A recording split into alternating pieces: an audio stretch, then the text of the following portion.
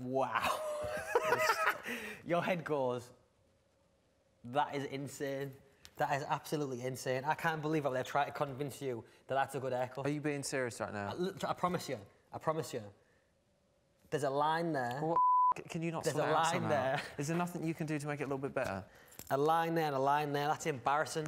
You've been butchered. It happens to the best of us. That happened to me. Not on national television, Lewis. Well, you shouldn't have let him do it then. Did you ask to get your hair cut? Yeah, but I didn't... Did you really? Yeah. It's your own fault then?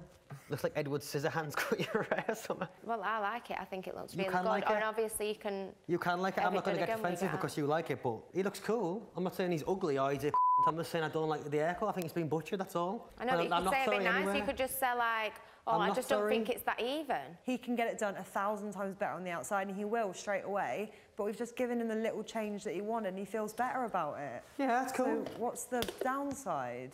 It's my opinion. People are asking me my opinion, and I think that you've butchered him. But it's a clip. But he doesn't think that.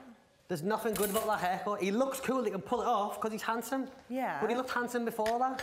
And telling him that he's Vogue or it's editorial because you messed his hair up. No. It's patronising. We were joking and messing around, and we changed his hair, and he likes it. So where's the negative? The negative is, I think it's a haircut. So that's my your opinion. That's But my that's your opinion, opinion, yeah. but you don't your need to opinion is say that it's it a good, like that. good haircut, and mine is that it isn't. I wouldn't say it's a good haircut. I think it looks nice. See, point in like going around and go, this is Because wrong, I'm being this is wrong, honest, this is wrong, I this think is you've wrong. butchered him. It's wonky, it's Yeah, not but you don't blended go in. around It's too someone's high on head. one side, it's too low on the We other already side. said, It's not blended in. as soon as it's Yeah, dry, He's been but absolutely if butchered. I don't go around her going, that don't look right, that don't look right, that's not even, no, it's all wrong, you haven't straightened this bit's flicking out. I wouldn't do that. I'm giving him my opinion on his haircut. Yeah, but you getting don't go defensive in for? like that, you don't just be a about it. You I'm not actually being just say, You're saying it in a that's rude just going in way. and making him feel Because bad you're about offended because you did it. I I'm think not you've been offended. butchered. I'm not offended because I've done it. Friends don't Even do that. I'm not offended that you don't like it. I just think it could be said in a nicer way to him. Saying that is going to make him self-conscious, and especially if you keep repeating the fact we've butchered his hair Well, really to be loud. fair, doing something you're not really good at, you should expect mixed reviews. My review is different to yours. I But think you you don't butchered need him. to say it like that. But I can because it's my freedom of speech. Okay.